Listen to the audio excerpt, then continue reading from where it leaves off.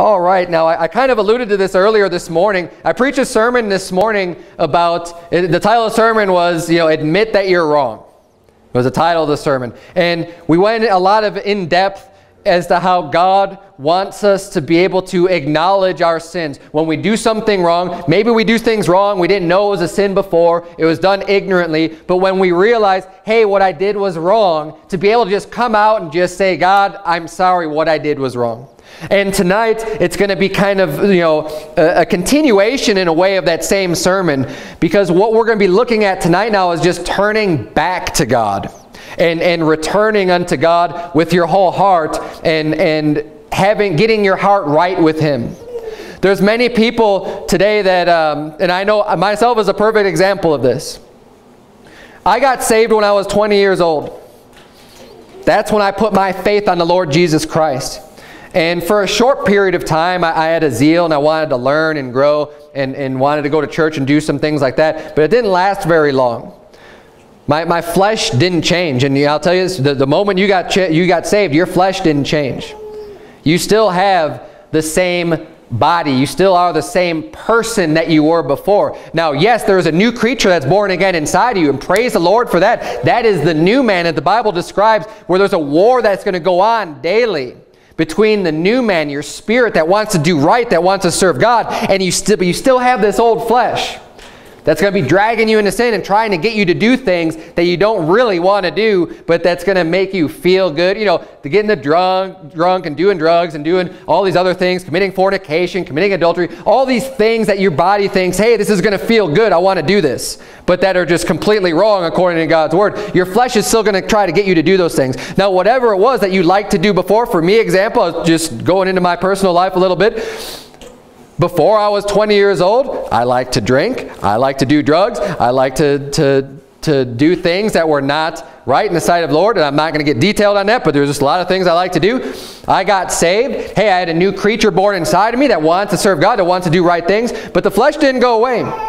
So after that, there was a long period of time where, guess what? The flesh started to win over, and I started to just kind of ignore the new man. Just ignore the part of me that wants to do what's right and that wants to obey God. And you can do that. And as a person that God has given free will unto, you can be saved and still go down the wrong path and still do things that aren't right. Now, it's not good to do. God doesn't want us to do that. And God sure punished me throughout those years. There were many years during my life where I just wanted to keep doing the wrong thing. But there got to a point where I wanted to turn back to God. And unfortunately, God had to bring me real low in order to do that. And hopefully the sermon tonight will help you so that you don't have to get to that point of being brought down real low before you decide, man, I'm going to turn back to God. And I'm gonna just, okay, God, fine, you got my attention. I'm going to get back right with you. See, there's two ways you could learn. You could learn through your own experiences and learn the hard way by just going off and doing things, even though you know it's not right, and just reaping the consequences and then saying, oh yeah, I shouldn't have been doing this. That was stupid. Or you could learn from other people. You could learn from God's Word. You could learn from what His Word already says and just say, hey, I'm not going to go down that route because God says not to do it. Hey, I know other people have gone down that road and I'm not going to go that way. What we see here is, and this is a pretty extreme example in Jeremiah chapter 3. Now, he's referring more to the nation of Israel as a whole, not to an individual person. But we can look at this because it still is representative of God and who He is and how loving He is. Because God is a very loving God. Now, everything that I was doing that was wrong, I was reaping what I was sowing. And God was disciplining me appropriately. But just the fact that God is so merciful and long-suffering that He even allows us to come back to Him and still will welcome us with open arms is incredible. I mean, I could think of some of the things that I've done. I'm just like, they're disgusting. I'm ashamed of what I've done. Just utterly ashamed. But the fact that God's right there to say, okay, when you're willing to turn back to Him, He's right there for you. And we need to be able, whatever you might have done in the past, let's turn unto God. We're going to turn unto God. This is what we're teaching about. Let's look at Jeremiah chapter 3. Let's look at some of the things he brings up here in the very beginning of the chapter. Look at verse number 1. The Bible says, they say, if a man put away his wife, and she go from him and become another man's wife, shall he return unto her again? Shall not that land be greatly polluted? So this is referring to, it's actually one of the laws of the Old Testament. If you're married to a spouse and you get divorced, right? And let's say, let's just, this didn't happen to me, but let's say I was married to a woman before, we got divorced, she went off and became another man's husband. But then maybe she divorces him again, and we say, hey, well, let's get married, and you want to try and reconcile that. The Bible says no. That's not something that you should do. Once that's already happened, you shouldn't, the Bible teaches you shouldn't get remarried anyways until your ex-spouse has died, but that is considered polluted. It's considered something that's defiled, that you can't go back to that again. And this is what he's referring to in verse number 1. And he says, but then he equates that type of a situation to the children of Israel. And he says, but thou hast played the harlot with many lovers, yet return again to me, saith the Lord. So he's telling them, return unto me. Look, you've done this. You've played the harlot with many whores, but I still want you to come back to me. See, what they were doing with the children of Israel, and God judged them and punished them for, is they forgot the Lord. They started worshiping idols and false gods, and they strayed from the Lord their God, and got caught up in all these different false religions. And God's saying, and to him it's like you're cheating on God by going off with these other gods. The Bible teaches us that God's a jealous God, that God wants our attention. He doesn't want you, because these false gods are not real gods anyways. The Bible couldn't be more clear about that. People make they carve the wood and they overlay it with gold and they set it up and all this other stuff and they pray to it, worship to it, and it's an inanimate object. It's not a real God. And it's kind of laughable that people would even do that, yet people do that even to this day. People worship statues and objects that men make, that men make with their hands. And they worship them as if they're a God. And they are no God. But this is what the people were doing. And what they had done was they had rejected God from being their God. They rejected the Lord, and they turned to these other gods. And that's like, playing the harlot is the way he uses it. He's playing the whore. You're going off and running around with all these other religions and praying to all these other false gods. But he's saying, I still want you to come back to me. And this is the heart that God has. He says, I want you reconciled unto me. I want you to come back to me. Now, because they're doing that, he's saying, look, I'm going to have to judge you. You're going to have to pay for this. The longer you continue just being away from me, you're going to receive from what you've done. It says in verse number 2, lift up thine eyes unto the high places. Now the high places are places where they would go to worship false gods. They would have groves and high places all throughout the Old Testament. You'll read that, where they would set up these altars unto false gods. And see where thou hast not been lying with. In the ways hast thou sat for them, as the Arabian in the wilderness, and thou hast polluted the land with thy whoredoms and with thy wickedness. Therefore, so he's saying, because you've done this, therefore the showers have been withholden. And thou hadst a whore's forehead, thou refusedst to be ashamed. So he's saying, therefore, because they did this, God withheld the showers, the rain. Right? So when it's not raining, you're not going to be getting food, which is going to cause famine to go through. It's going to cause you to get hungry. It's going to cause you to experience pain. And this is what God was allowing them to go through and causing them to go through, because they were not listening to him. They were playing the whore. They were going off and doing things they shouldn't have been doing. He says, wilt thou not from this time cry unto me? My Father, thou art the guide of my youth. So he's dealing here again with a nation. He's saying, aren't you going to come back to me? I'm your father. I'm the one who begat you, Israel. I'm the one who made you into a nation. You got your beginning and your start with me, yet now you've gone off to all these other things and all these other people. Why won't you just come back to me as your father and just turn unto me?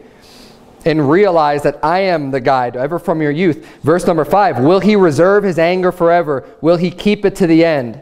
Behold, thou hast spoken and done evil things as thou couldest. Let's jump down here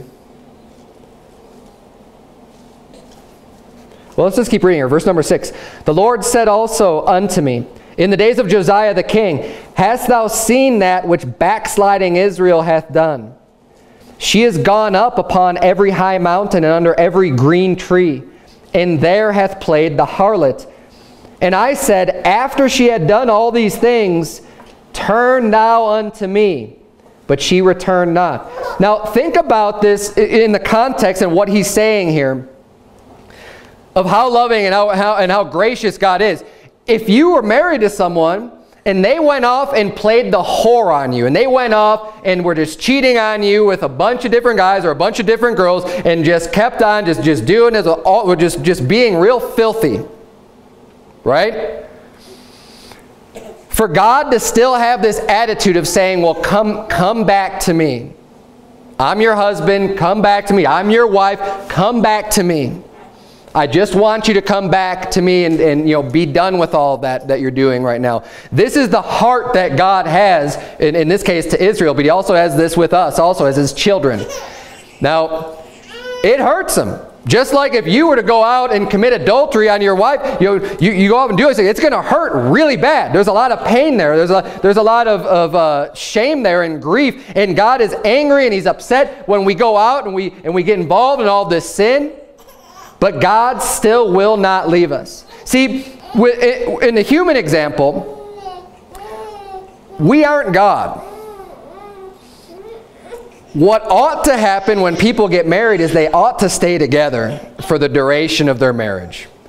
That's the right thing, and that's a thing like God would expect. And see, because you make a vow and a promise, you say, I'm going to be there for you. That's why the for better and for worse is part of the vows. Because it's for the worst times that it's there. That's why you need to make a promise. Hey, when things are going great, what do you even have to promise for? Everyone's having a good time. Of course you're not thinking about divorcing or anything like that. But when it's the bad times, when things fall real hard, that's why you have that promise there. You say, no, look, we promise. You know, my word means something. I'm going to stick by you. But see, people, you know, our heart gets hardened and things happen that are extremely difficult to deal with. And I'm not trying to understate what a horrible sin it is for someone to go out and play the whore or do something like that, because it is extremely bad. And that's why the Bible actually puts the death penalty on people who commit adultery. It's what God intended for the laws to be, that because it is such a grievous, serious sin of committing adultery on someone, that God said, look, if you go out and do this, the adulterer and the adulteress shall surely be put to death. God said that's the right thing to do in that situation, because it is a horrible sin. The damage that it does to the family, to the spouse, to everyone, to anyone else who's involved in that, it is incredible. And the only way that we can deal with that and with that type of wickedness is for that person to be put to death. It's a capital crime according to the Bible. And you might say, wow, man, that's extreme. I can't believe you're saying that. Hey, I'm just saying this is what God handed down to Moses from the Word of God himself. I mean, this is God's law that he had ordained. Now, I know that's not our law of the land today, but I believe it should be. I believe that the laws of God should be the laws of the land today. Now, they're not, so we don't take the law in our own hands or do anything foolish like that. We still have to abide by the laws of our government, but the way that God intended it and the way that he views that wicked of sin, it is a serious sin. And even after stating all of that, we see the heart of God saying, come back to me. It is a sin worthy of death, and he's still saying, come back to me. Come back. Stop doing what you're doing and come back to me. And, you know, even with our own salvations, we can see the great mercy and long suffering that God has with us, because all of our sins are worthy of death. We all commit these capital crime sins we have in our past that we deserve to burn for that. But God just says, hey, call upon me, believe on me, and you will, and I will forgive you of all the wrong that you've done.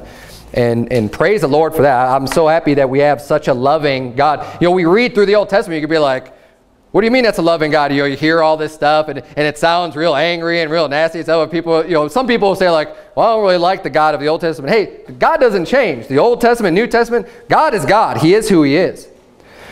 You can hear the laws and be like, oh, well, that doesn't sound really good. You know, God's going to put someone to death for adultery.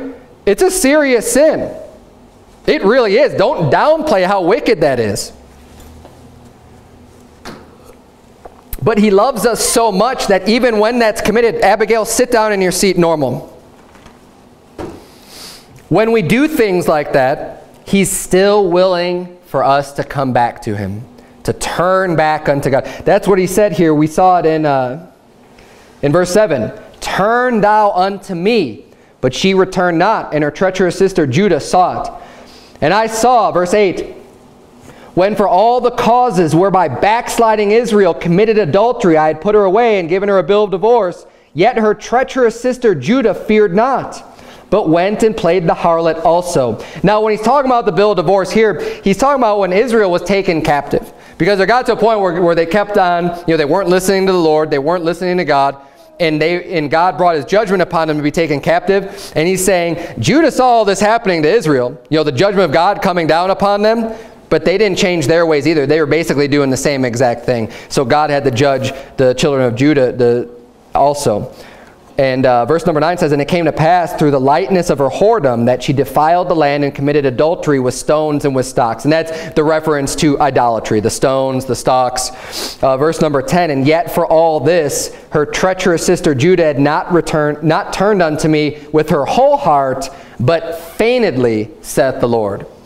Now, God knows the heart. And what the feignedly means, they faked it. Right? He's saying like they turned to God, like giving him lip service, like just using their mouth and just saying, oh yeah, God, we're sorry, but they didn't mean it at all in their heart. It was faked. Girls, go back by your mother right now. Right now. They didn't mean it one bit. And to me, it just seems kind of foolish. Like you shouldn't just go through the motions of pretending like you're sorry for something when you're really not. God knows your heart. Go turn unto God with all of your heart. Return unto him and don't hold on to these sins that you still like to do. Just get rid of them. Let's keep reading here. Verse number 11. And the Lord said unto me, the backsliding Israel hath justified herself more than treacherous Judah. Remember we were talking this morning about people who want to just justify their own sins. That's exactly what's going on in this chapter here, that they're trying to make excuses for their sins instead of just turning unto God and being sorry for them. Verse number 12, go and proclaim these words toward the north and say, return thou backsliding Israel, saith the Lord, and I will not cause mine anger to fall upon you. For I am merciful, saith the Lord, and I will not keep anger forever. Only acknowledge thine iniquity. We went over this morning. God wants us to acknowledge when we've done wrong. Just say, hey, look, I'm wrong. I didn't do the right thing. Acknowledge thy iniquity, that thou hast transgressed against the Lord thy God, and hast scattered thy ways to the strangers under every green tree. And ye have not obeyed my voice, saith the Lord. Turn, O backsliding children, saith the Lord, for I am married unto you, and I will take you one of a city and two of a family, and I will bring you to Zion. Now, the whole message tonight is about turning. Turn back to God. And what it really could be called is repent. Repenting is when you're turning back, when you're turning back to God. Now, a lot of people, and I don't want to spend the whole time on this, but I'm going to spend a little bit of time on this. A lot of people have a false assumption when it comes to salvation. And this is taught widely, and you need to be aware of this because there's a false doctrine out there that's going to tell you, you need to repent of all of your sins in order to be saved. It's not a true doctrine. Repent, the word repent, first of all, it means you're rethinking. That's what the word literally means. It's rethink.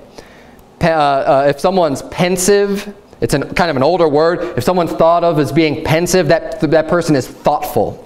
And that same P-E-N, that pense part of the word is the same root as repent. And of course, re means again, so you're thinking again. You're changing your mind basically when you see all the times that repent is used in the Bible. You're changing your mind on doing one thing and you're doing something else. So many times God has been the one that repents because he was planning on doing one thing, but then he repents. He changes his mind and decides not to do that.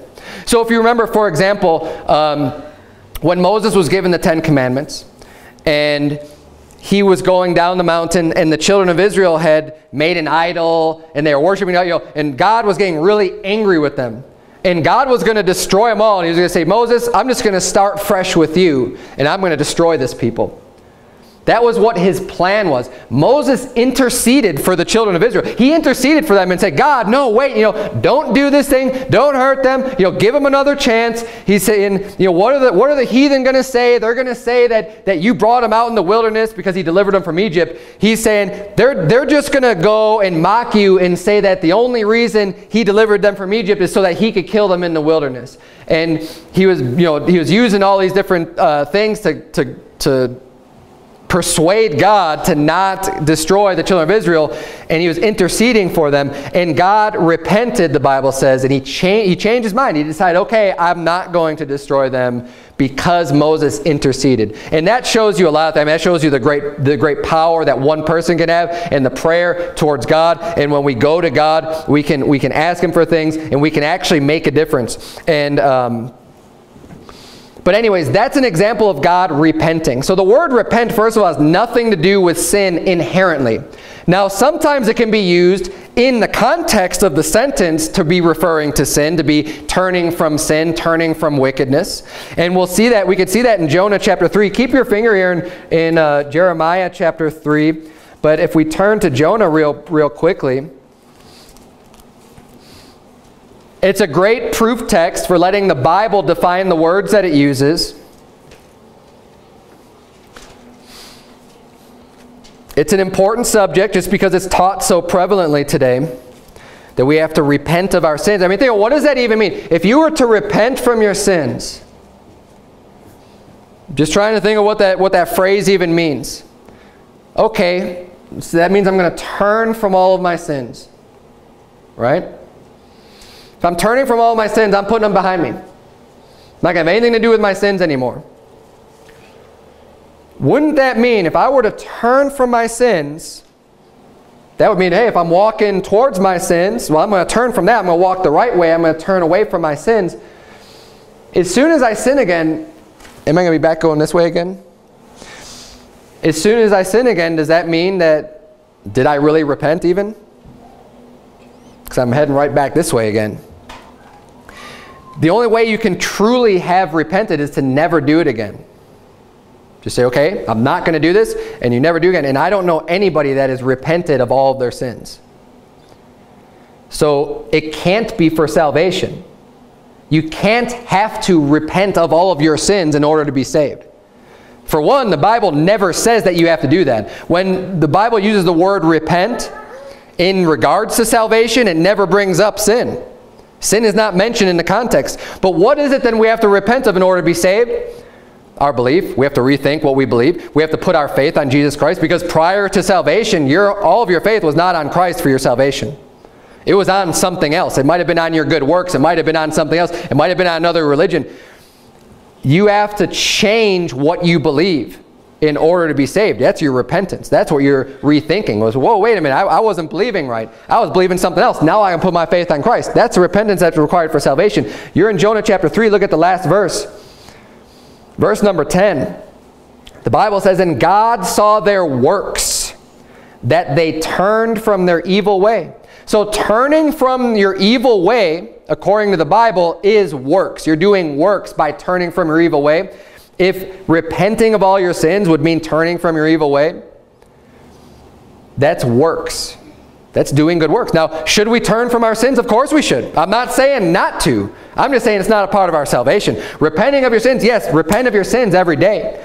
Turn away from those sins. Get them out of your life. Try to walk the good life. But hey, that's doing works. That's hard work. Trying to live the perfect life. That's hard work, getting the sin out and doing what's right and following God's law is work. But the Bible says, for by grace are you saved through faith, and that not of yourselves. It is a gift of God, not of works, lest any man should boast. And that's specifically talking about eternal life. That's specifically verses talking about salvation, saying it's not of works. So if turning from your evil way is considered works, then how can that be a part of our salvation? There would be an inherent contradiction in the Bible. It says, and God saw their works, that they turned from their evil way, and God repented of the evil that he had said that he would do unto them, and he did it not. God saw their works, and then God ended up repenting. He was gonna hurt the people of Nineveh. He was going to destroy the city. That's what evil is. He was going to bring that evil upon them by destroying the city. But he changed his mind. He didn't do it. He repented what he said he was going to do. So I wanted to bring that up real briefly, because really what we're talking about tonight in turning back to God is repentance. We're changing our actions from what we were doing to now we're going to be going in the direction that God wants us going in. But let's go back to Jeremiah, if you would. So one more section of this chapter I wanted to touch on before we move forward.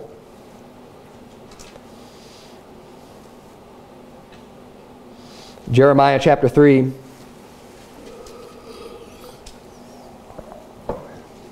I'll start reading in verse 19. But I said, how shall I put thee among the children, and give thee a pleasant land, a goodly heritage of the hosts of nations? And I said, thou shalt call me my father, and shalt not turn away from me. Surely as a wife treacherously departeth from her husband, so have ye dealt treacherously with me, O house of Israel, saith the Lord. A voice was heard upon the high places, weeping and supplications of the children of Israel, for they have perverted their way, and they have forgotten the Lord their God. Return, ye backsliding children, and I will heal your backslidings. Behold, we come unto thee, for thou art the Lord our God. God is still calling for the children of Israel to return. Return, ye backsliding children, and I will heal your backslidings. He's saying, I'll make it better. When you come back to me, I will make it better. Sarah, can you go by Mommy over here in the office, please? Mommy's in the office. Can you please go by Mommy? Turn, if you would, to Malachi chapter number 3. Malachi is the last book of the Old Testament before the New Testament. Malachi chapter number 3.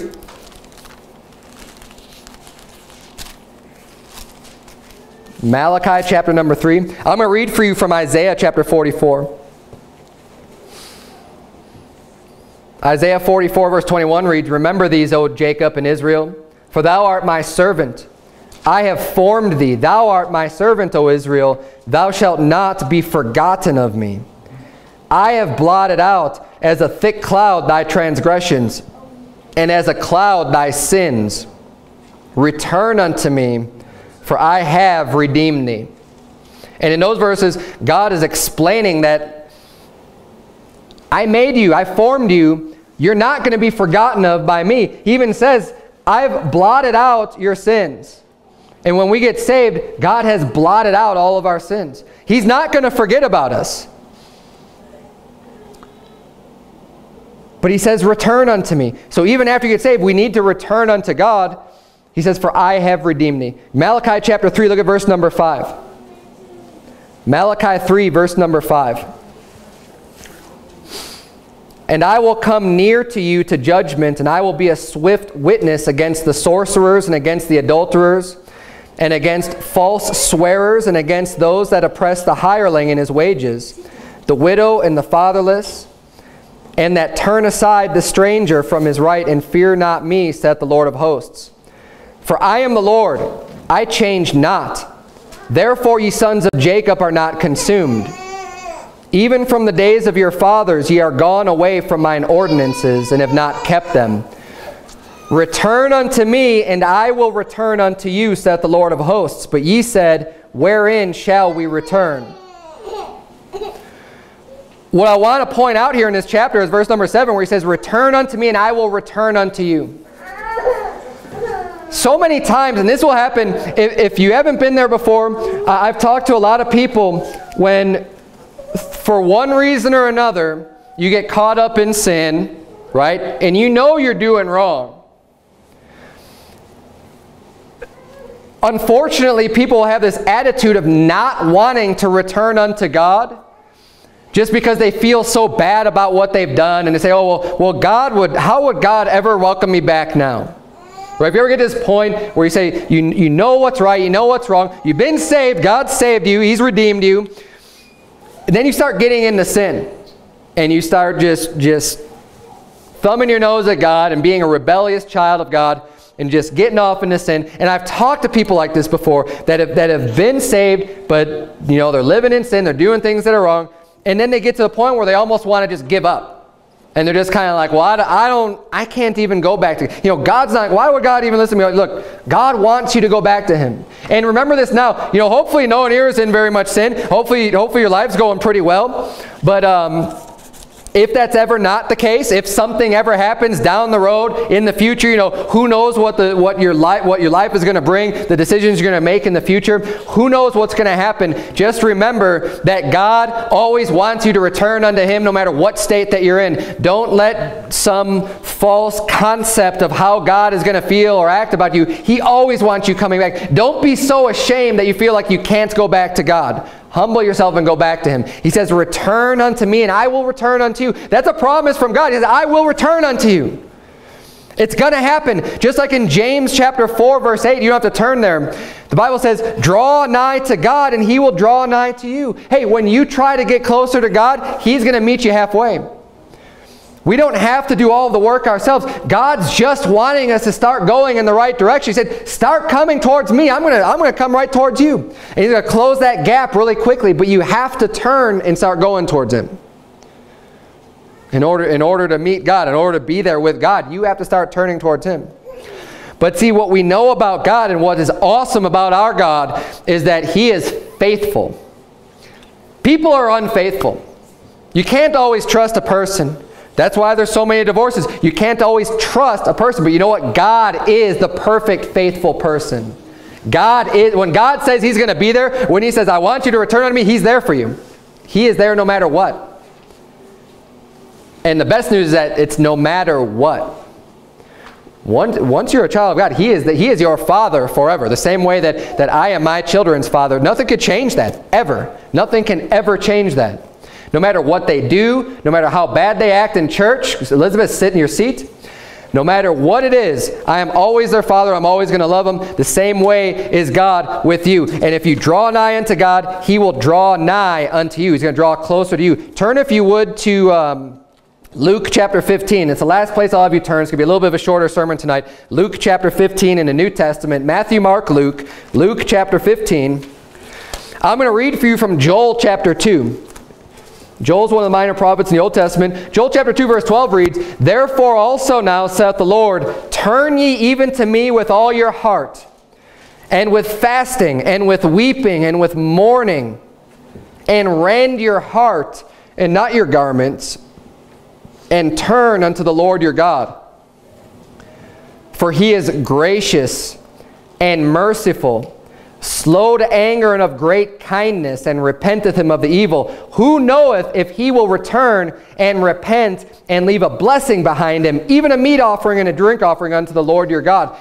What this is in context, what this is referring to is the day of the Lord that's going to come on this world. The day of the Lord, when God comes back to pour out his judgment on this earth, he's giving them one last plea here. He's saying, look, even now, when things have gotten really bad, turn unto me with all of your heart, with fasting, with weeping, with mourning. Show me, show me that you're sorry for what you've been doing, and turn unto me with all of your heart, and rend your heart. He's like, break your heart for me, and not your garments. It's not the outward appearance that I'm concerned about. It's your heart right now, and turn unto the Lord your God, for he is gracious and merciful, slow to anger. It takes God a long time to get angry. We don't want to get God angry because it takes him a long time to get angry. Once he does, he gets really angry. The Bible talks about the wrath of God. He has a lot of wrath, but he's very slow to get to that point. He's not on a hairpin trigger. He's not ready to just blow up at any second. It takes him a long time. And that's good for us, because we do a lot of things that aren't right. And thank God he's slow to anger. He's gracious, he's merciful, and of great kindness, and repenteth of evil. And he's saying, look, who knows if God's going to change his mind, if he's going to return and repent and leave a blessing behind him. So even though you might think, oh, it is another thing that people will do. They'll think, well, I've already done this much sin. I might as well just go a little bit further. I already cracked open this beer and that beer. I might as well just finish off the six-pack because I've already done it. Look, stop wherever you're at. Just stop where you're ahead and don't just continue in that. Just say, look, you don't know. You say, oh, well, God's going to punish me anyways because I did this. Yeah, but if you rend your heart, if you go to turn to God with all of your heart, He can be very gracious and merciful instead of having this attitude of just saying, well, I'm going to get it beaten anyways. I might as well just be as bad as I can be. That's a bad attitude to have because He'll come down even harder on you than that. But if you can truly just turn back unto God, He will show His mercy with you. Luke chapter 15 is the story of the prodigal son. We're going to close with this story. Luke chapter 15, again, it's a little bit more insight into God and who He is and how much He wants you to return. Now, the key to understanding this parable, this story, is found in verse 11 because this is the beginning of this parable. Luke chapter 15 verse 11 reads, and he said, a certain man had 2 sons. People will take this portion of Scripture, this parable, and they'll try to prop up false doctrines and teach all kinds of different things about this. But right off the bat, the very first verse says, a certain man had 2 sons. We're talking about 2 children of this man who owned this property, who owned this house. They were already sons. Now, when we get saved, that's when we become a son of God. John chapter 1, verse 13 says, but as many as received Him, to them gave He power to become the sons of God, even to them that believe on His name. When we are believers in Christ, we become a child of God. We're born into that family. So right off the bat, what we're talking about here are 2 sons, people who are born into this family already. They're part of the family. Keep that in mind as we keep reading. Verse 12, and the younger of them said to his father, Father, give me the portion of goods that falleth to me. And he divided unto them his living. So basically he's asking him for his inheritance early. Right? Normally you have to wait until your father passes before you receive the inheritance that He's laid up for you. And normally they would be working with him and working. They'd be growing and probably building more on the foundation that they already have, and that their wealth would probably grow if he continued to work here with his father. He'd be saying, you know what, no, I want it right now. And of course he's the younger one, right? The younger one saying, look, no, Dad, I just want it right now. Give it to me right now. I want to have it right now. That's with this credit card mentality. Well, I want to just buy this right now. I'm just going to put it on this charge card and I'll just worry about the problems later. No, give me my inheritance right now. So his dad says, okay, I'll do that. And he splits it up. He says, okay, here's for you. And here's for your brother. Verse 13, and not many days after the younger son gathered all together and took his journey into a far country, and there wasted his substance with riotous living. So he takes that whole inheritance, he goes far away, he goes on a trip, blows all the money, the whole inheritance, just blows it all. And it says here with riotous living. Now, riotous doesn't mean he was starting riots, but riotous means like, he's partying it up. He's doing things that are not wise at all. He's living this lifestyle that is not good. It's a sinful lifestyle. He's living riotous and just wastes all the money, right?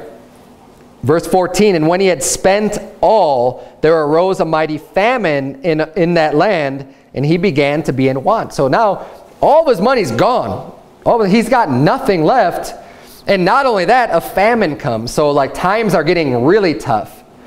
He's got nothing to eat. He says he began to be in want. He began to be in need. That word want is that he had need of things. He was in need of food. Verse 15, and he went and joined himself to a citizen of that country. See, before he was just sojourning, he was visiting. Now he's like, well, I need to like become a citizen so he could work. It says, and he sent him into his fields. Excuse me, I misread that. When he went and joined himself to a citizen of that country, he went and joined himself unto someone who was a citizen of that country. Someone else who lived there who already was a citizen trying to get hired, and he sent him into his fields to feed the swine. So he gets this job of feeding the swine. And he would fain have filled his belly with the husks that the swine did eat, and no man gave unto him. So now he has hit rock bottom. I mean, his job is to feed the pigs, and he's looking at the food that he's feeding, on the slop he's feeding to the pigs, wishing that he could be eating that food. That's how low now he has gotten. He went from having this great inheritance, yeah, living it up, party it up, now all the way down to the bottom where he is in the pig pen wishing he could eat their food. Verse 17, and when he came to himself, He said, how many hired servants of my father's have bread enough and to spare, and I perish with hunger. So now he starts thinking like, hey, before I left for home, my dad had people working for him. He had servants, and they had food. They weren't wishing they could eat the pig's food. They were paid well. They had enough food to eat and even more to spare. They had enough. They were living with plenty for themselves. So now he's saying, hey, I'm going to go back. I want to go back to my father because I had it good when I was there. Even the servants had it good there. And it says in verse number 18, I will arise and go to my father and will say unto him, Father, I have sinned against heaven and before thee. Now notice what he's doing here. First he's acknowledging that he's done wrong. That was the first part we went over this morning. Acknowledging that he's done wrong before God. And am no more worthy to be called thy son. Verse 19, make me as one of thy hired servants. So he goes back to his father just with this plan of, look, I know I've already gotten the inheritance. I'm not worthy to be called your son, but please just hire me. I just want to work for you. You know, even if I'm no longer a son to you, just let me work. This is the humble attitude that he has now going back because he's been brought very low. Verse number 20, and he arose and came to his father. But when he was yet a great way off, his father saw him and had compassion and ran and fell on his neck and kissed him. Now, this parable is a picture of God being the Father and his sons being his children, God's children, right? If you're born again, you're a child of God. And like I said, people will try to use this many other ways to twist it and bring up false doctrine. But it's very simple to understand. In this story, there was a good son and a bad son, right? The good son stayed at home. He helped his father. He was working. He was doing what his dad wanted him to do and stayed working and doing the right thing.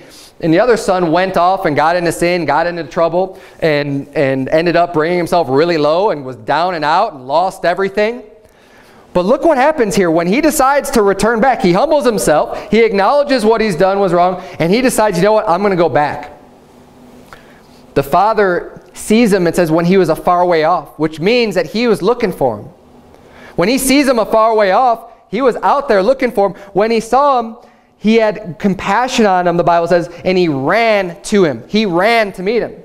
He didn't just wait for him to make the whole long trek in by himself. As soon as he was able to see that he was coming back to him, to the Father, he ran out there to meet him and embraced him and welcomed him with open arms. They end up killing the fatted calf and throwing this party because he decided to come back. It was great joy.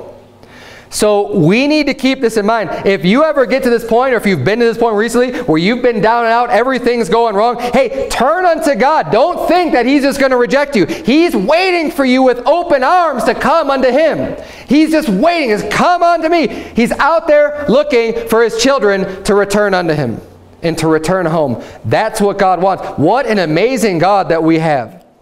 It says in verse 21, and the son said unto him, Father, I have sinned against heaven and in thy sight, and am no more worthy to be called thy son. But the father said to his servants, Bring forth the best robe and put it on him, and put a ring on his hand and shoes on his feet, and bring hither the fatted calf and kill it, and let us eat and be merry. For this my son was dead and is alive again. He was lost and is found. And they began to be merry.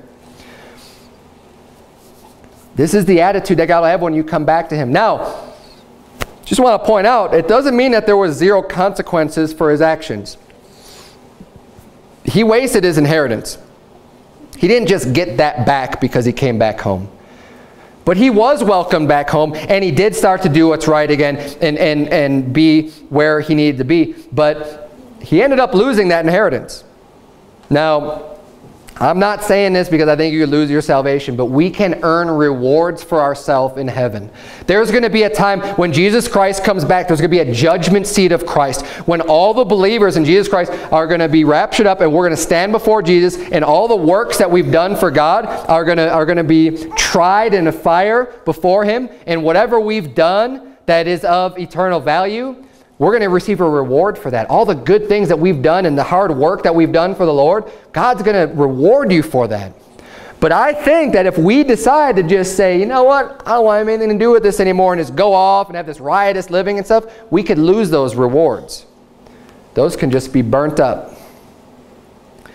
And that's why it's important, it's one of the reasons why it's important that we make sure this doesn't end. Now, if it happens to you, if you find yourself in a situation, hey, still go back to God. It's the right thing to do. He's going to be waiting there for you to embrace you and be happy that you're back with him. But, you know, let's try not to even go down that path to begin with, because it's still the wrong choice. And see, his brother, it goes on, you know, I'm not going to read the rest of the chapter, but his brother gets kind of angry. He's like, well, why are we throwing a party for him? Like, you haven't even, you know, done anything like this for me and my friends before for anything. Why is it now he went, he had these prostitutes, he wasted all this money, he did all this bad stuff. Why are we throwing a party for him now, Dad? And he explains, look, you've been with me this whole time. He says, all that I have is yours.